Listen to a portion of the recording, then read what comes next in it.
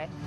Okay, well, I'm here at Playground Weekender with Richie Cuthbert of Cuthbert and the Nightwalkers fame, and we're just going to discuss his gig that happened last night and everything else that happened last night, basically. It was a bit of a schmozzle. Not your gig, but the whole night, wasn't it? It was. Everyone works, so, we're all sort of 20-something, so we just thought we'd finish work and come up to Playground Weekend, an hour and a half out of Sydney, which it's what it said on the poster, so we thought we'd just finish work and come up, but it wasn't to be, there was lots of traffic, and we didn't think about the water in the way, so it was a bit of a stress. We all got here about 5 minutes before we went on, and it was such a stress, but after that it was an amazing show. It was, and there was a lot of love shown and a lot of stuff happened.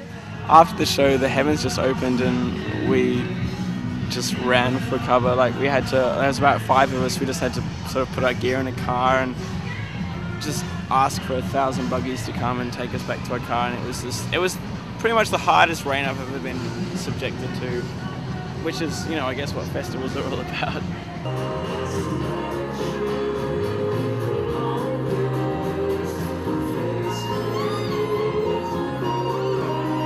We love festivals because it's sort of a different vibe, Where's the party? Where's the party? We come a long way from Israel. When you're playing shows and someone's just there to see you that night, it's a bit more pressure because you're the be all and end all, it's their night.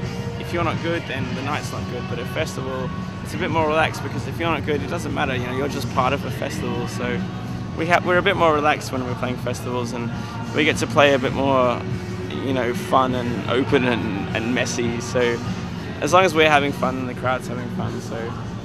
And the crowd had a lot of fun last night, didn't they? I think they did. We sort of started with a few slow songs, and people were they appreciate it, but they weren't that down with it. So after about 3 songs, we thought, okay, this is not what people have come to see at Playground Weekenders. So we just thought we'd play more dancey songs, and it was a lot of fun. Awesome. And one other question is, you're quite a large band with a big choir of lovely ladies. Lovely. And how does that go for you when you're touring with kind of 5 girls and the rest of the band? And, how many people all up are there?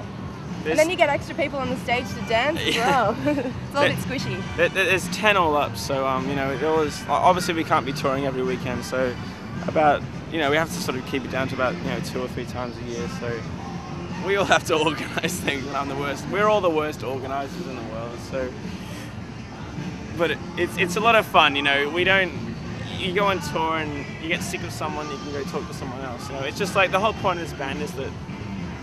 I've been in bands before. It's just been 2 or 3 members, and it's just every show is boring. But with 10 people in your band, you just invite all your friends along to every one of your shows because they're actually in the band. So. It's like Rent a Crowd. It is. It's a party band,